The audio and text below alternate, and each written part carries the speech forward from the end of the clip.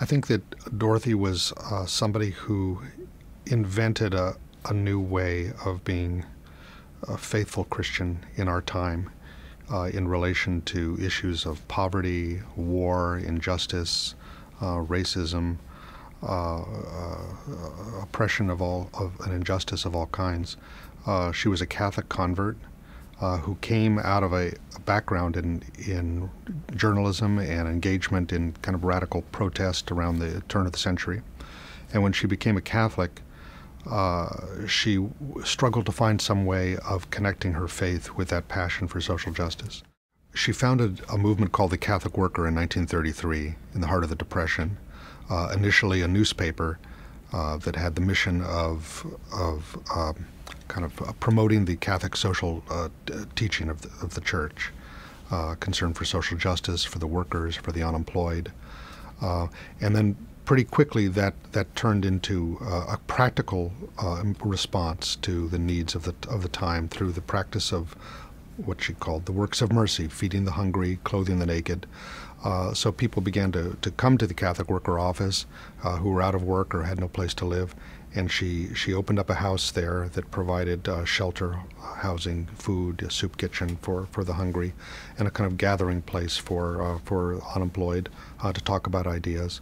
But what was different about what she was doing compared to other sort of relief work of the time was that there was always this it was combined with a critique of the social order and a vision of a different kind of social order based on community and justice and brotherhood. I knew her at the very end of her life, the last 5 years of her life, when she was quite old, in her late 70s, early 80s, and she was effectively retired from the day-to-day, management of the house or of the newspaper. But she loved to talk about ideas and learn about people. She was incredibly interested in young people. She had such a youthful quality herself. A spirit of adventure.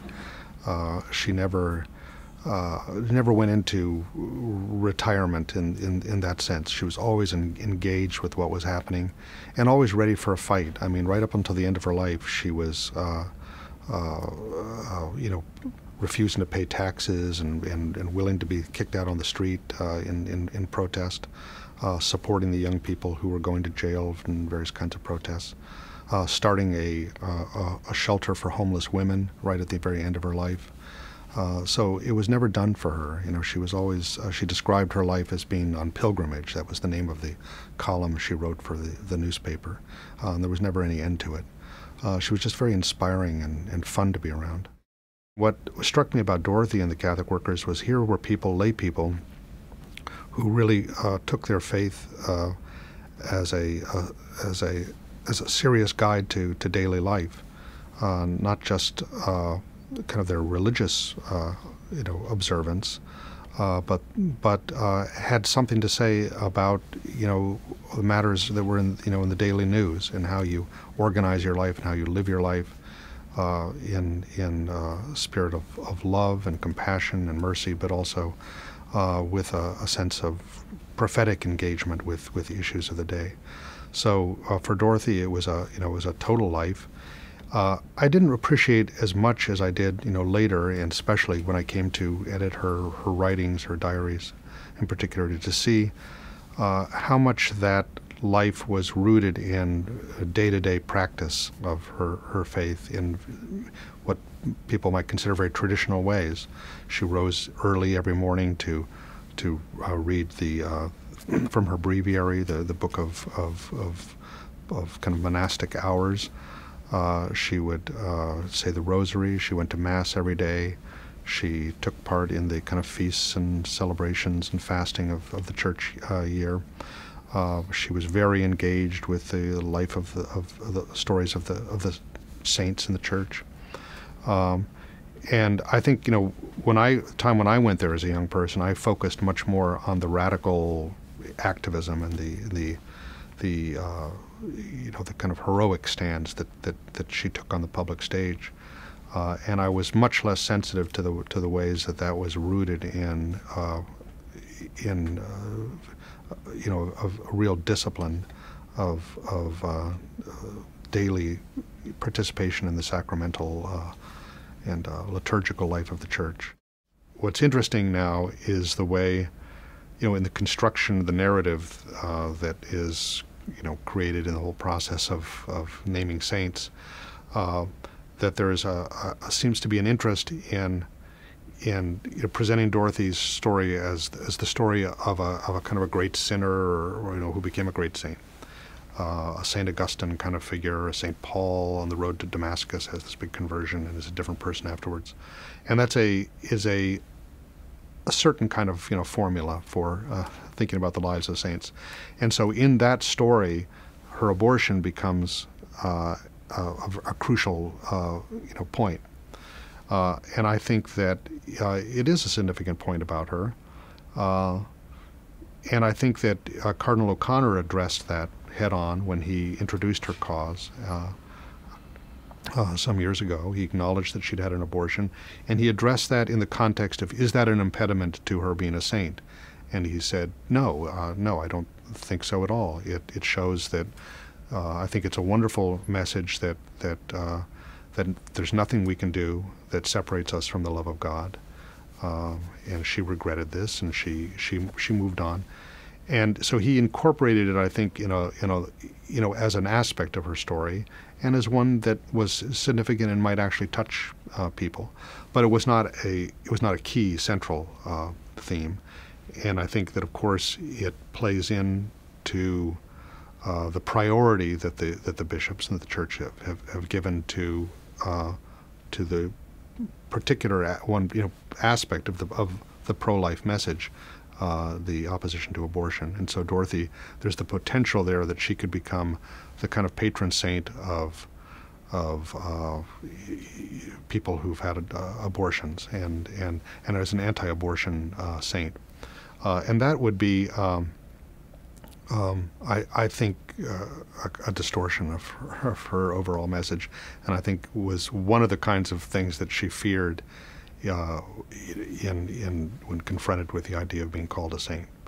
Having her story shaped and adapted, fitted to an agenda that wasn't necessarily hers. And I think we see, aspects of that, both of those things happening, and her life being made a little bit, smoothing off the rough edges a little bit, the prophetic side, so that she doesn't make us uncomfortable, doesn't really challenge us. She inspires us. And then you also see the ways in which perhaps her message is, I wouldn't say hijacked, but adapted to serve an existing agenda or narrative that wasn't necessarily one she would claim. She had an enormous love for the Church. She didn't identify the Church with the bishops and with Rome and the Vatican. For her, the church that really attracted her was the example of poor working class people who worked hard all day long for very little money, struggled to support their families, and felt this compulsion to go to church on Sunday, and felt that in that experience they had the riches of a connection and experience of the transcendent, of the mystery, the love of God, that gave some kind of meaning and order and transcendence to their lives. And that was something that she just, had enormous love for and gratitude for. As for the institutional kind of structures, she recognized that they had their place, but she didn't expect all that much in the way of bishops. There's a letter that I found when I was collecting her letters where a prominent peace activist, a Catholic, said, Dorothy, my faith has been so threatened by the fact that the bishops are just not, speaking out on Vietnam as they should, And she said, I just have never expected that much from bishops. She said, we have to look to the saints. They're the ones who kind of provide a real touchstone for what the faith means. So, she, in her autobiography, she quoted a line by theologian Romano Guardini, who said the church is the cross on which Christ is crucified, and you can't separate Christ from his cross. I think that one of the reasons that Dorothy speaks to so many people in the church today is because she was able to bridge these kind of polarized factions by showing that it's possible to really love the church, but also be aware of its failings. It doesn't make you a disloyal Catholic if you are critical. On the other hand, it doesn't make you, it doesn't make you a better Catholic just because you see all the faults. Because ultimately she didn't think of the church as those people out there. She thought that I'm as much the church as anyone. I have my own sins. I have my own failures, and her primary concern was her own failings and faults, not pointing a finger at other people. There's a wonderful passage in her autobiography where she describes how, as a child, a Catholic neighbor, little girl, had shown her books about the saints, and she was very inspired by them. But at a certain point, she was dissatisfied, and she said, where were the saints to change the social order, not just to bind up the wounds of the victims? Where were the saints to do away with slavery, not just to care for the slaves? So she recognized, the need for a different kind of saint.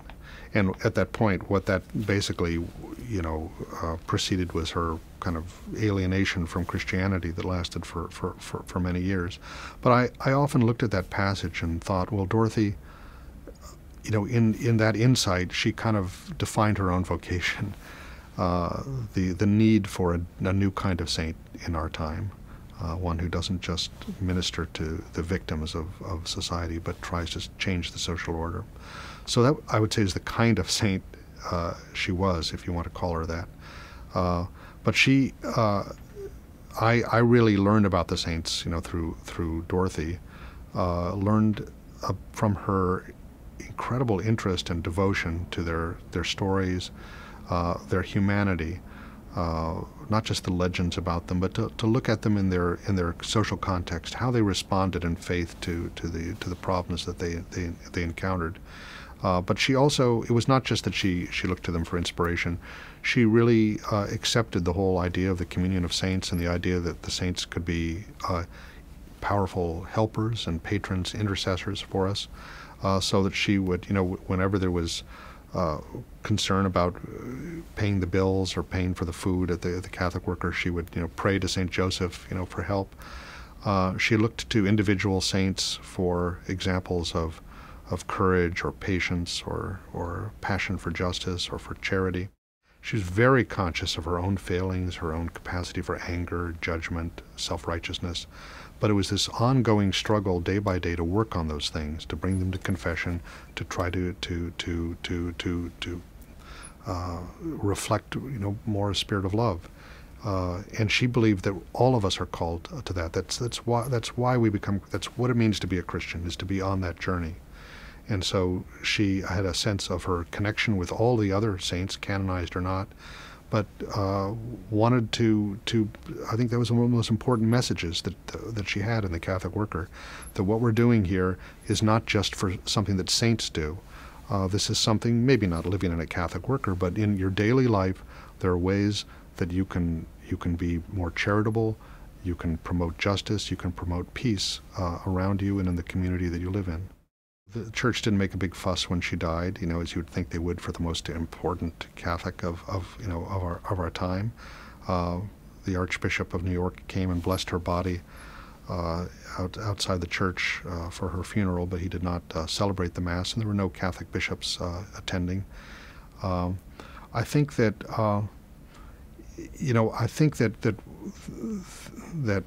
well, one could argue what that statement means, but I think that when you look at the other figures, the great Catholics of her time, whether you want to, Cardinal Spellman or certain Thomas Merton, an important figure, Fulton Sheen, Clare Boothe Luce was an important figure. I think that all of them really, except for her friend Thomas Merton, I think a lot of these people, great Catholics, will, I think, not be, they're forgotten within a generation, or they don't really necessarily speak very much to contemporary times. There's something about Dorothy that remains ever so fresh and modern, because she was so engaged with all of the themes, the issues of our time, revolution and ecology, and as a woman, and the emergence of the role of women in society, as a protester, as somebody who went to jail, as somebody who was with the poor, and as a writer, and as somebody who spoke to the public. And tried to and created a kind of style, a way of being Catholic that continues to attract and be significant, inspiring to so many young people who carry on with the Catholic worker today. On the question of peace, the whole teaching of the Church on attitude toward war has shifted steadily, much closer to the position of Dorothy Day. It's still not a pacifist church by any means, but at least from the official organs of the Church, much higher bar that has to be raised to accept legitimacy of violence or war, and that was beginning there at Vatican II, when she went to the council in Rome, and with other women fasted for 10 days, praying for the council to address the issue of nuclear weapons. And then she was rewarded in effect when they did issue a document in Gaudium et Spes, where they said that any use of weapons of indiscriminate destruction against cities or non-combatants is a crime against humanity that deserves unreserved condemnation. It was the only condemnation issued at the Second Vatican Council. Soon after her death, the American Catholic bishops issued two very significant documents, one on the economy and one on war and peace. And both documents acknowledged the contributions of Dorothy Day. The one on peace was very important because it was the first time, I think, an official document from the bishops acknowledged that the pacifism of Dorothy Day, for instance, though not normative for the Church, was an authentic and real option for Catholics living out the message of Jesus. I think that Dorothy Day is definitely a common ground person because she was able to hold in tension both that incredible devotion to the Church, love for the Church, engagement in the liturgical and sacramental life of the Church, with an awareness of its failings. She was, in that sense, I think that there's something there that she wouldn't have liked terms like left and right or conservative, progressive. When you see a person like Dorothy Day, in which those kind of polarized terms don't really apply, you recognize you're in the presence of somebody who does provide that kind of common ground. And I think it has been. I mean, at the time she died in 1980, I would have been happy if she'd been acclaimed as a saint right then.